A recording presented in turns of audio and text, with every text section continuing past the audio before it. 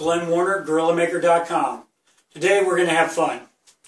We downloaded this model of a dragon. Look at the detail. The horns, the teeth, the face. Just amazing, the tail. Just a great model. Now what's really nice and something you can think about, 3D printing has come a very long way.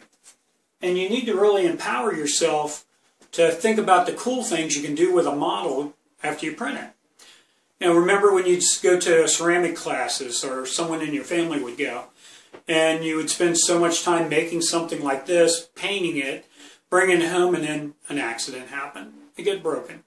Grandma made it, gave it to you, passed it down, it got broken. ABS plastic, that's not going to happen.